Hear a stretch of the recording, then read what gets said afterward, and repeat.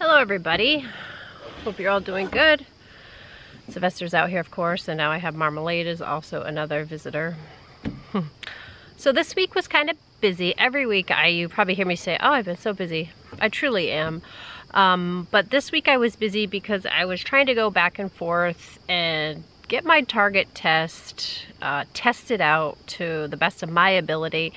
And I can't say conclusively that it did or didn't work because Hurley decided to take matters into his own hands and he bred Lexi on his own. It's never been Hurley in that situation. It's always been Lexi not wanting to submit.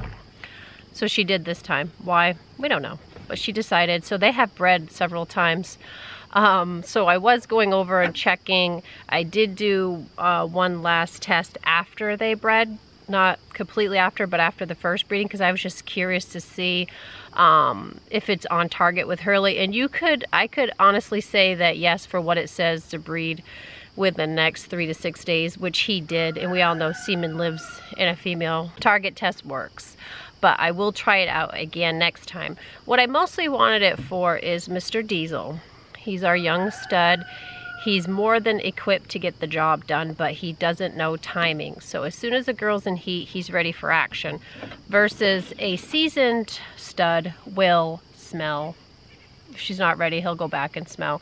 And that's what a normal seasoned stud does. So Farley's like that. Hurley's like impeccable on timing. He's so well-natured. Everybody loves his puppies that have them. So I was doing that. So I spent some time with Lexi and Hurley and Callie, which I always enjoy seeing them, and Miss Georgia. So so that's basically what I was doing. And then I did things, I also was busy this week. As you know, I have a garden. I know some people like to hear about my garden, some people don't, but this is my channel and this is what I want to talk about. So I had a great year for tomatoes, and I actually attempted canning this year, and I had 9 quarts of tomatoes from just one batch of my garden. I've always wanted to do that, but I guess being a working mom full-time with 3 kids, I never had time for a garden or anything. So I feel like now I'm in my 40s, I feel like I actually have time to try to do some of the things that I never had time to do before. So I froze a lot of peppers this year, I blanched green beans this year, and I just canned tomatoes. So I'm super excited about that. And thank God for YouTube videos and kind of gave me pointers. Canning tomatoes brings back a lot of memories of when I was with my grandmother. I just loved her. There goes the cat. So we did canning when I was little, but of course, you know, when you're little, you don't pay attention to anything, and my grandmother's no longer around anymore. So when I was canning, I was just thinking of her. A lot of gardening, I always think, oh, my grandmother would be so proud, because my grandmother was the gardener, and I think that's where I get it from. So I did canning, and we also raised our own Cornish cross here, and we had processed our chickens. We had 19 very big chickens, and we put them in our freezer. We give some to our kids that want some. I got Marmalade here and Sylvester. Marmalade loves rubbing the camera, and Sylvester, of course, has to be on my lap. But, so we did process our chickens. I feel like I'm starting to get some things accomplished and done that I wanted to get done. I still am pulling stuff out of my garden. More tomatoes. I feel like I'll probably have more batches of tomatoes this year also. Marmalade goes for her spay next week. And we did decide to keep her kitten. Marmalade's been a beautiful addition to our family. And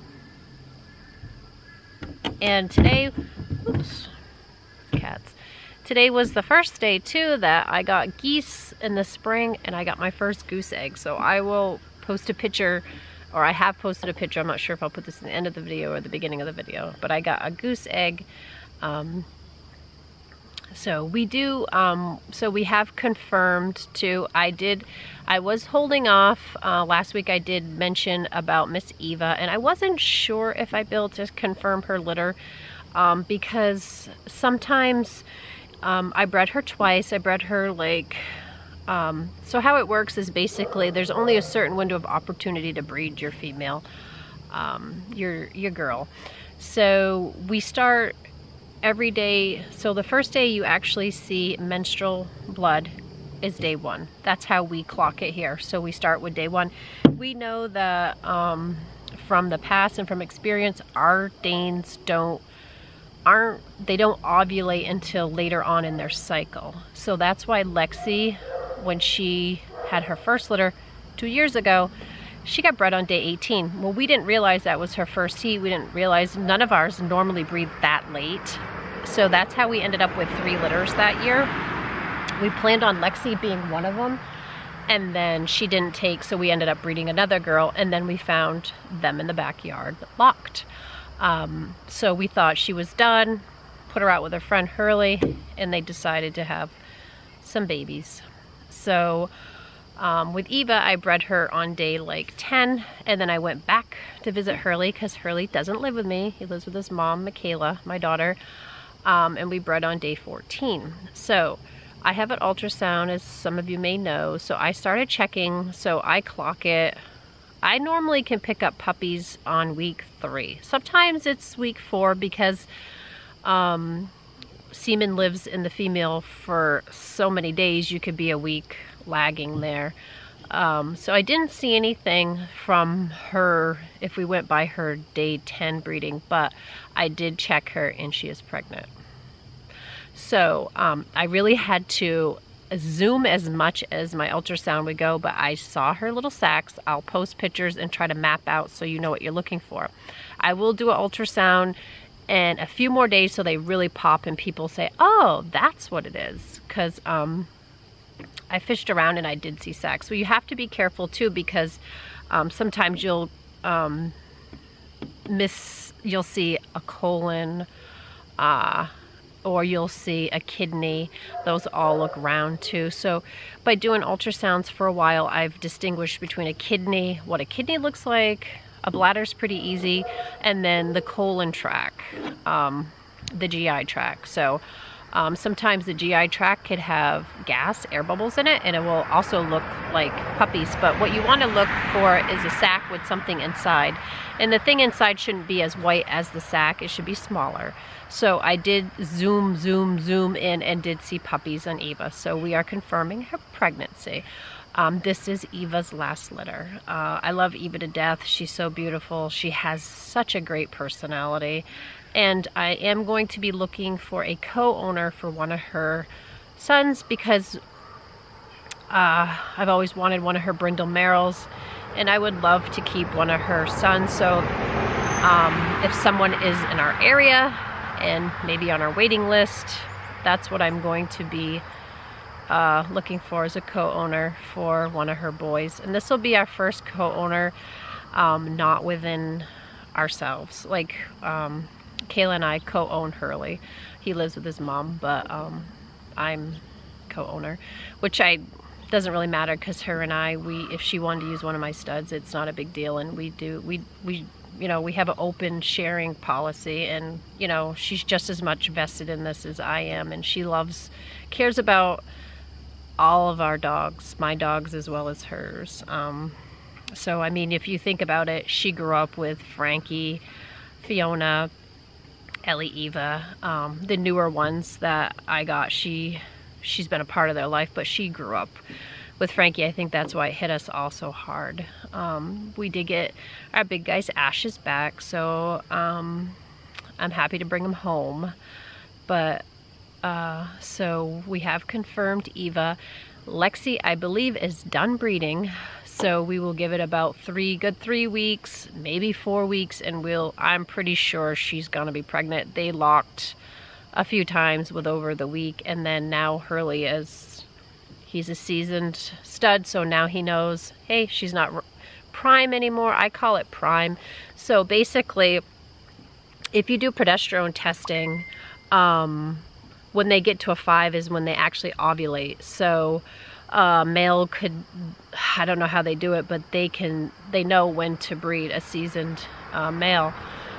So you could breed her the day before, and if she ovulates, you're good to go. Or, you know, right after she ovulates, because she'll ovulate and then the eggs ripen and then they're good to go. But because a male sperm can sit and be live in a female for so long, 5 to 7 days, depending on the quality of the semen, that's why, you know, people normally don't breed day after day after day. They can skip a day here and there and they'll still be covered for when the female ovulates. So we will check Lexi Lou and about 3 to 4 weeks. And Lexi was so great to let me do my target testing on her, because it is drawing blood, and that's something relatively new for us. But you know, between the two of us, we managed just fine. That's part of breeding. You know, we were going to AI if we needed to, but we didn't need to with Mr. Hurley on duty. So I guess we'll have to wait till our next female to try out our testing again to get a solid opinion about it. So that's what's been going on here. Just basically getting my canning done, my birds processed, and I do have, when I say I'm busy, I do have other things that I do. You guys all know I dabble in real estate a little bit, and I have, you know, I got marmalade through a bad situation with one of our properties, so I've been working on that too. So I really don't have a lot of time to devote to like projects around here, because I'm trying to get one project squared away. But we should have, Eva should have Halloween puppies. So another thing I might want to talk about is our waiting list. We do have a waiting list, and some of those people have been bumped from list to list, and we have the best people on our waiting list. I really love chatting with them, and I get to know them before they actually come and pick up a puppy. So when I see them, oh, there's Isabel on the road. So when I see them, it's just like a face with a name that I've faced with the conversations I've already had with these people. But so Eva's puppies will be born in October. Lexi's will be probably in November. So if somebody, we know we have specific people for Lexi. Other people that, you know, they'll probably have the opportunity by the time Eva's is born, we'll know if Lexi's confirmed, which I would stake, yeah, she is. They can say, oh, well, we'll wait for them. Because Eva has really cool colors, but Lexi has like a rainbow. And they all get that from Hurley, our study boy. So Hurley's the guy that's a rainbow. Whatever you pair him with, he's going to kick off the best genes. With Callie, they have chocolates. They had lilacs. With Eva, they have brindle merrills and mantles. With Callie, yeah, Callie was the lilacs. But with Lexi, they had merrills, fawn merrills, harlequins, fauniquins. So it should be a very colorful 2 litters. And, you know, and hopefully by testing, when Maggie comes around, we'll be able to actually get it this time. And I'm not sure, like I said before, who I'd even breed her with yet. But that's the update for this week. And I'm going to try to get better about getting them out on Sundays, because I know people have more time to enjoy their YouTube videos. And I really do appreciate you guys tuning in to watch us. And I love the feedback. I get a lot of people that contact me for my opinion on things. And I really, you know, I'm really happy when that happens, because I mean, I can only give you my opinion and tell you like, hey, this is what I would do. But it's nice. It's a nice conversation. We have such a great following of people. We had so many people reach out to us when we lost our Frank, because everybody that's followed us knows he's a huge part. He was a huge part of this family, and he still will be, his memory. So I just want to say thank you for everybody that reached out and was thoughtful and kept us in our thoughts. So that really means a lot to us, because I feel the same way. If I know somebody, or if one of our Danes, I mean, we have some older ones now that have puppies, and you know, have lost them, and I always feel devastated when I hear we lost one of our, you know, either Frank or Fiona's litter or Ellie's litter. But we have some of our puppies have, you know, with giant breeds, you just never know. But so I always feel for them too. So it's a great community. So thanks for watching.